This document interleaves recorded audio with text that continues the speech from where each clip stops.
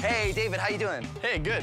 Good. So David's going for his Masters of Applied Science. In Aerospace Science and Engineering. So you know all about planes. I do. Great. Yeah. So what does this have to do with planes? What is this? So this is a water channel, and it allows us to test airplanes in it before we put them in the sky. Great. We'll have my airplane, and we'll just put it in here, and we'll test it. Please, it's made of paper. Yeah? And in the water, it becomes soggy. Well, how do we test our paper airplane if we can't put it in the water? Well, this is a classic airfoil shape. Yes. Now, is that what you call it, airfoil? An airfoil, yeah. So the cross-sectional shape of a wing is called an airfoil. Okay. And that's what generates the lift. Fortunately, air and water are both fluids, so they behave in the same way. I could push ink into the water, and that's going to allow us to see how the fluid flows over the aircraft. So if you tilt its nose up a little bit, you'll be able to see that the shape of the airfoil is actually pushing the water downwards. Oh, yeah, you're right. The ink doesn't go straight. It follows the wing down. It follows the shape of the wing down, and we have a lower pressure on the top of the wing and a higher pressure on the bottom of the wing,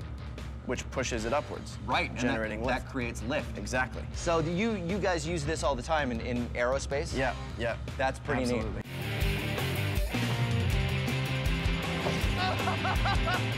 Yeah!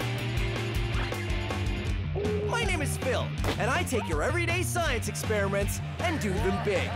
This is Science Max, experiments at large.